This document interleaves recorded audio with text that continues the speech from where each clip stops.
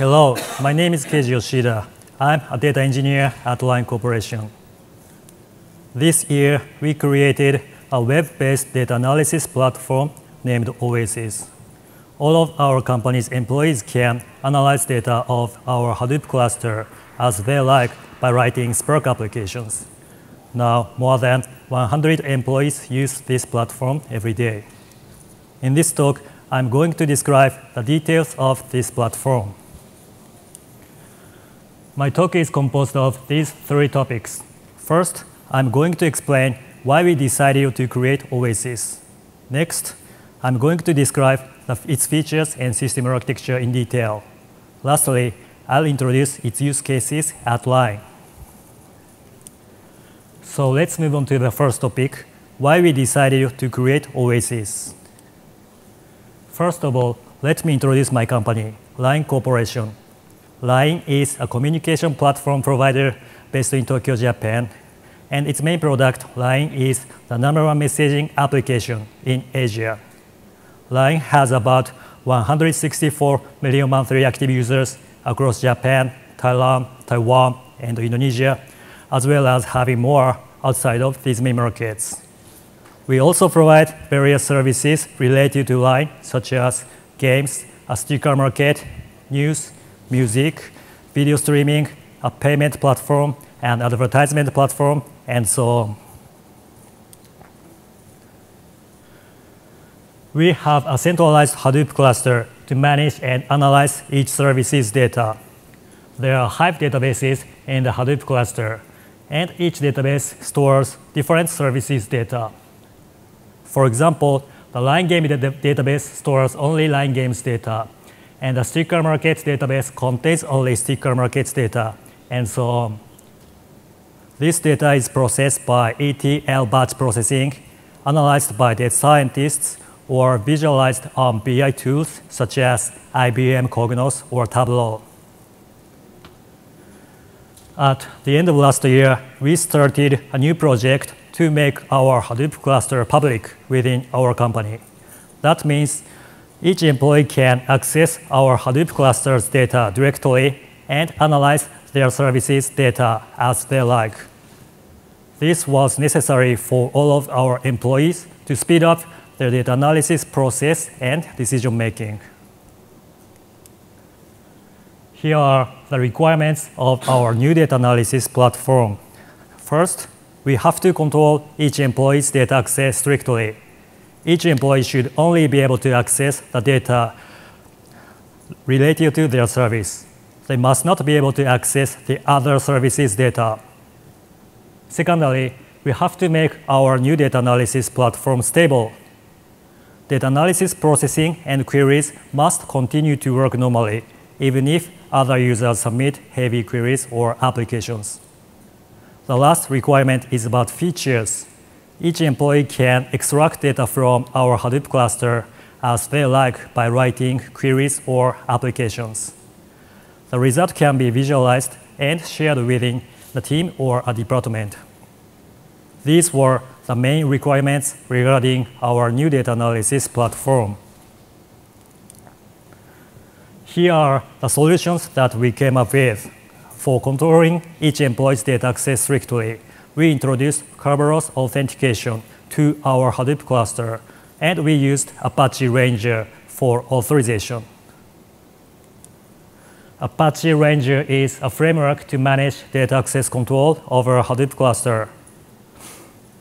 We have Hive database for each Line service, so we control who can access which Hive database via Apache Ranger. For stability, we decided to use Apache Spark as a query and application execution engine, because Spark applications can run as a Yarn application on our Hadoopian cluster.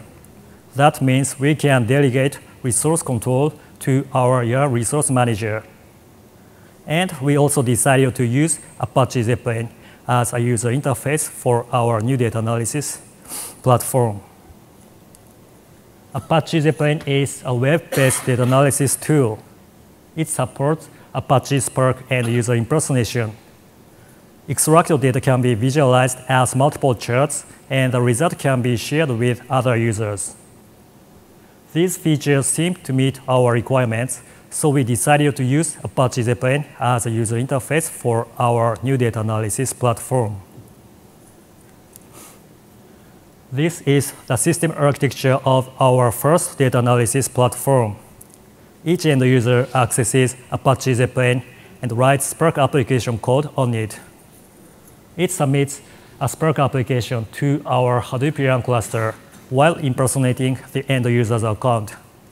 And the Spark application running on the cluster accesses HDFS data with the end user's account. Apache Ranger checks if the account can actually access the data or not. The application result is returned to Apache Zeppelin, which is visualized in the form of a chart, and the result is shared with the end user's team members. We operated this data analysis platform for several months, and we noticed that Apache Zeppelin did not match our requirements in some respects. The first issue was about security. Apache Zeppelin has a scheduling feature that can execute a Spark application on a prescribed date and time automatically. Users can set another user account to the user of this scheduled execution. So by exploiting this defect, users can access the data which they don't have access rights to on Apache Ranger.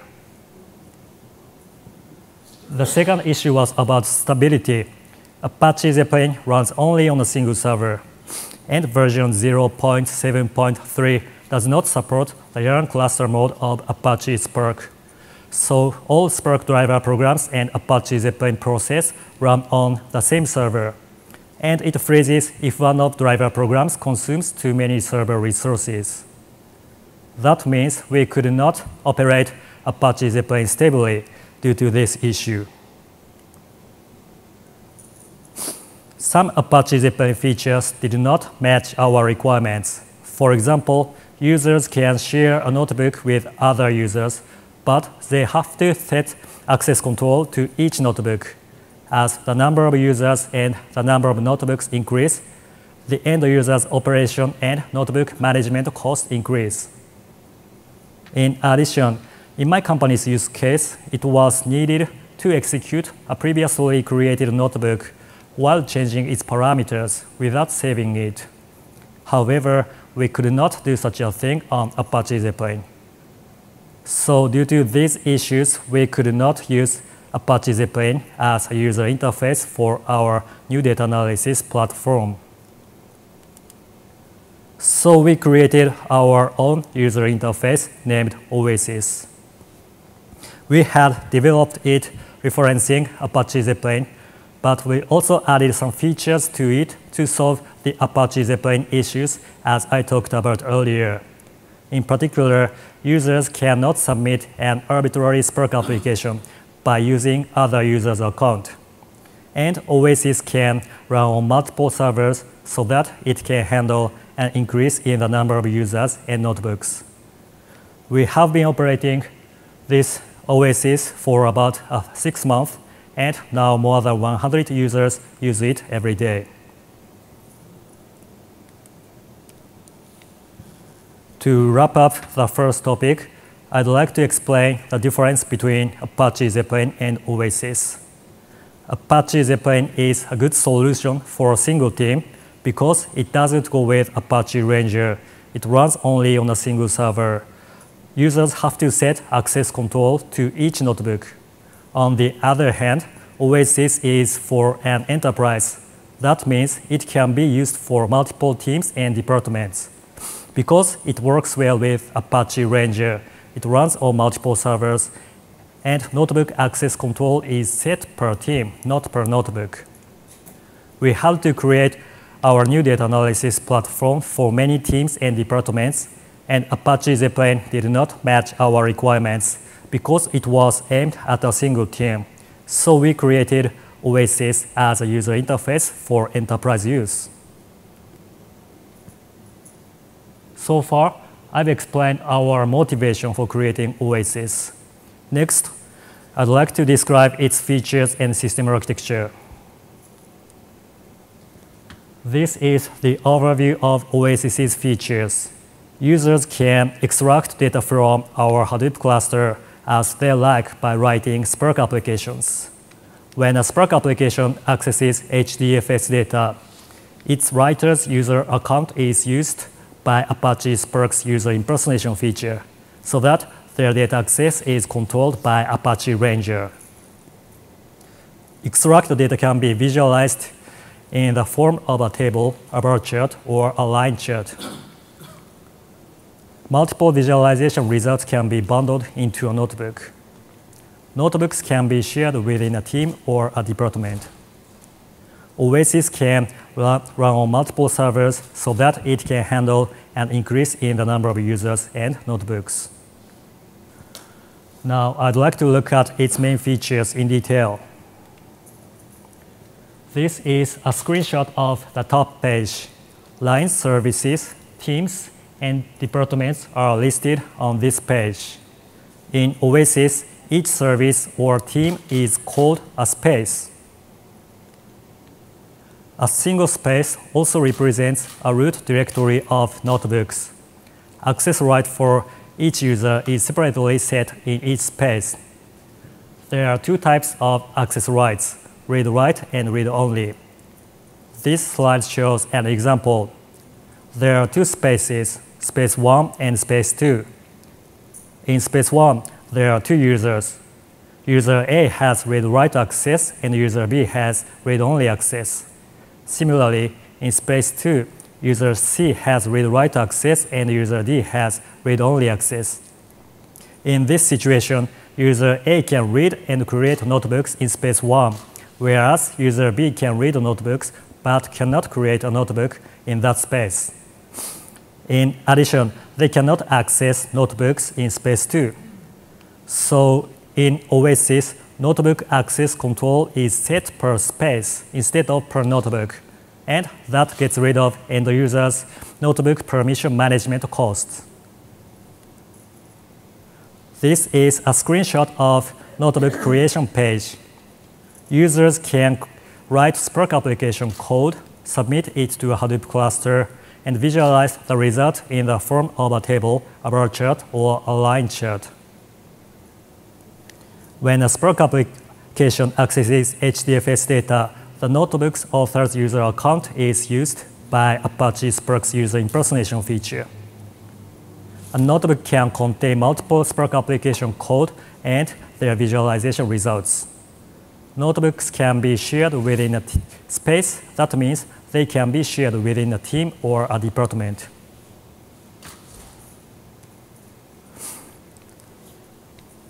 A Spark application launches per notebook session. That means a Spark application starts when a user opens a notebook creation page, and it stops when they save or close the notebook creation page. Spark, SparkSQL, PySpark, and SparkR are supported on OASIS, and they share a single Spark application on a single notebook session. That means dataset can be shared within these different programming languages. This slide shows an example. There are 3 pieces of Spark application code on a notebook. The one on the left is written in Scala, and it generates data frames and their temporary views. The one in the middle is written in PySpark. It gets data from the temporary views and draws a scatter diagram by using matplotlib. The one on the right is written in SparkSQL. It also extracts data from one of the temporary views and visualizes the result in the form of a table. In this way, dataset can be shared within different programming languages by using OASIS's Spark application sharing feature. In addition, OASIS's SparkSQL interpreter takes advantage of Apache Spark's dataset caching feature. A query result can be cached in Spark executor's memories, and other queries can access it. Here is an example. The query on the left extracts data from a table and caches the result in Spark executor's memories. The other two queries access the cached data and visualize the result in the form of a line chart and a bar chart, respectively. Like this, a query result can be cached and other queries can access it. This feature is useful when multiple queries access the same dataset because it's much faster to access cached data than to extract data from an actual table. OASIS has a notebook scheduling feature that can execute a notebook on a prescribed date and time automatically. Contents of a notebook can be kept up to date by using this feature. This feature can also be used for implementing ETL processing. At Line, many users implement their own data pre-processing program by writing Spark or PySpark code. Such ETL processing can be implemented and scheduled. Parameter input forms can be put into a notebook while creating it. Parameters can be injected into each section of code of a notebook during its execution. This feature enables read-only users to execute a notebook while changing its parameters when they view it. OASIS has some features to manipulate Hive databases and tables. It has a feature to list Hive databases and tables and show each table schema. Users can check such information while writing queries or Spark applications. Users can create a Hive table by uploading a CSV or TSV file to OASIS, so they can easily analyze data files on their local machines by uploading their data files and creating Hive tables. This is the system architecture of OASIS. Front-end and API servers handle end users' requests. When a user submits Spark application code, one of the front-end and API servers receives it and transfers it to one of the Spark interpreter servers. After that, the Spark interpreter server submits a Spark application to the Hadoopian cluster. The Spark application running on the cluster accesses HDFS data, whose data access is controlled by Apache Ranger. The application result is saved temporarily on Redis and it's returned to the end user's web browser. When a user saves a notebook, its contents will be saved permanently on MySQL. If an execution schedule is set to a notebook, it will be registered and managed on OASIS job scheduler servers. Each OASIS component, such as front-end API, job scheduler, and Spark interpreter, can run on multiple servers so that OASIS can handle an increase in the number of users and notebooks. This is the summary of our centralized Hadoop cluster.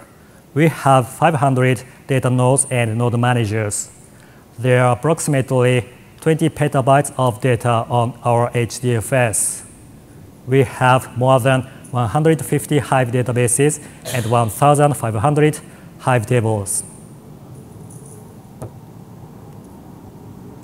That covers OASIS's features and system architecture. Moving on to the next part, let me present our use cases of OASIS. This is the statistics of OASIS in my company. We have more than 1,500 total users, 100 daily active users, and 300 monthly active users. There are more than 30 spaces. That means over 30 departments, teams, or services use OASIS in my company. We have around 1,100 notebooks. Among them, approximately 200 notebooks are executed automatically on their pre-arranged schedules. Our use cases of OASIS can be roughly classified into these 5 categories. I'll show you an example notebook for each use case. The first use case is a report. Users can use a notebook as a report that shows numbers or indices about a product or service in the form of a table or chart.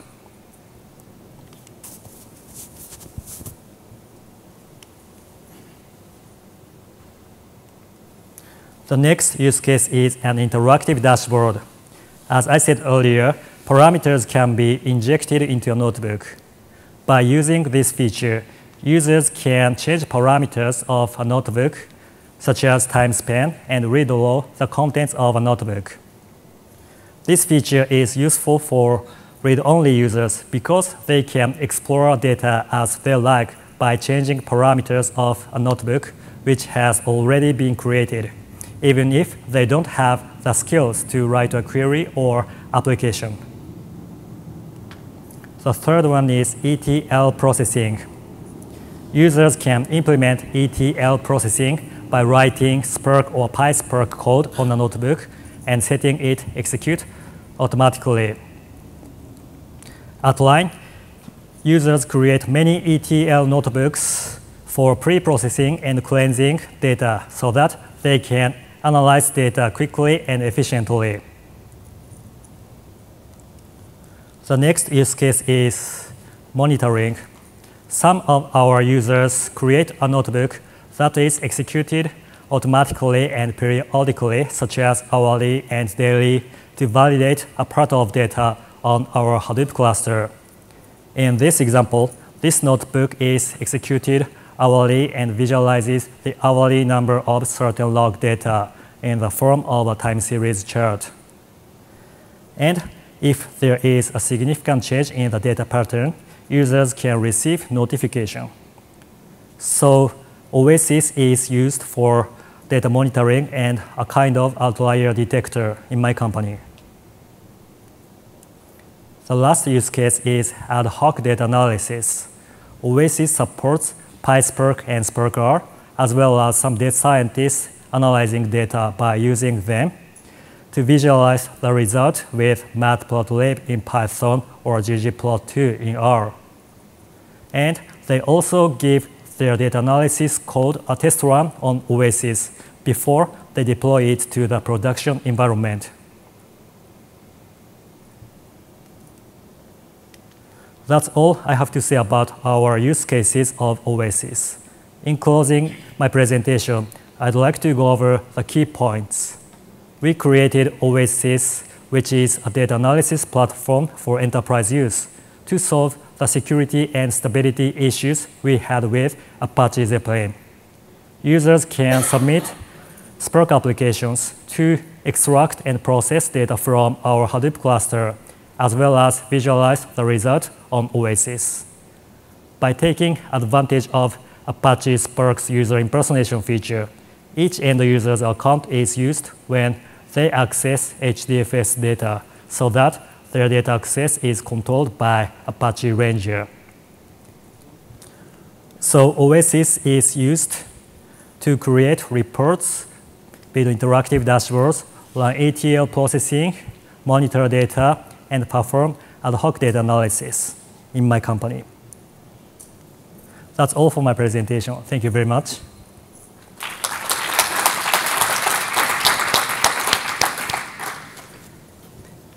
Thank you. That was a great talk. If anyone has any questions, I'll be passing around this mic. Hi. One question is, why did you go for OASIS Hive SQL when you can have Ambari Hive or Hive, or there are, and also for PySpark and all. Apart from Apache Zeppelin, you can have Jupyter as well. That's one question. Okay, so and second is yes. sorry. Yeah, okay. Second is you can restrict access using Hive on Hive using Apache Ranger, but how are you restricting it on HDFS? I mean, you can read files directly rather than using SQL as well, right? Okay, so for the first question, we checked another tool such as Hive or Jupyter or Redash or something, but none of them match our requirements. Jupyter, we have a lot of employees who can only write queries, But on Jupyter, Jupyter has no ability to visualize the query results, so we cannot use Jupyter. And Apache Hive relies on Apache Livy to submit Spark application. But Apache Livy doesn't some feature that we needed. For example, on Apache Livy, we could not submit multiple Spark queries concurrently on single Livy session. And we used a version 0.3.0 of Apache Livy, and how to say, multiple programming languages such as PySpark and SparkR cannot share a single Spark application. So we could not use Apache Hive. And for second question, Apache Ranger, on Apache Ranger, we can access control on HDFS. So in addition to Hive Server 2, we can control data access on Apache Ranger.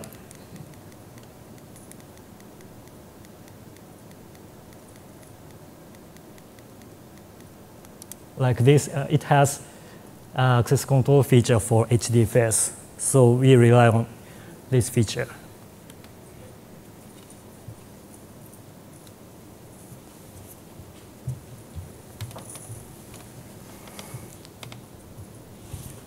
I got two questions. So the first is why have you decided to basically build another software instead of contributing back to the community? I don't know, maybe raising a few pull requests and solve the problems in Zeppelin. And the second question is, are you planning to open source OASIS? Okay, for first question, actually we contributed Apache Zeppelin so much, but some features has not been accepted for their policies or something. As I said earlier,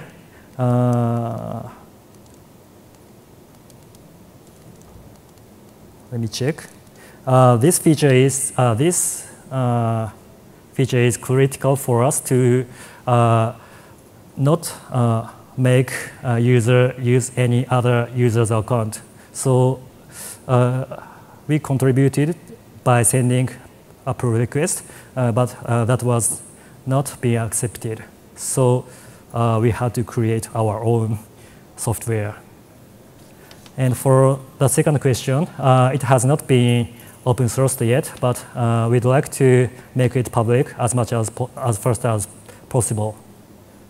For now, I'm getting so many enhancement requests from our employees. So when we finish that enhancement, we are going to prepare for open sourcing it.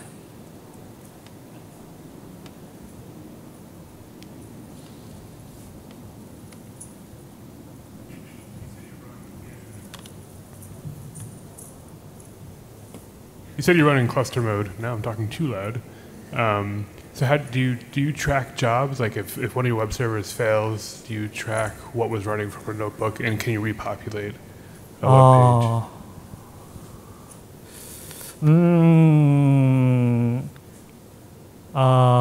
page? Yes, OASIS can be used for two ways. One way is interactive analysis. When the job fails, user can notice the failure because the error message is shown on this result area. So user can notice the failure. And for ETL processing, batch processing, we have a feature to list ETL scheduling execution history. So users can check batch job failure on this feature. All right, so just about out of time. If you have any other questions, feel free to ask Keiji in person. But thank you so much. Thank you very much.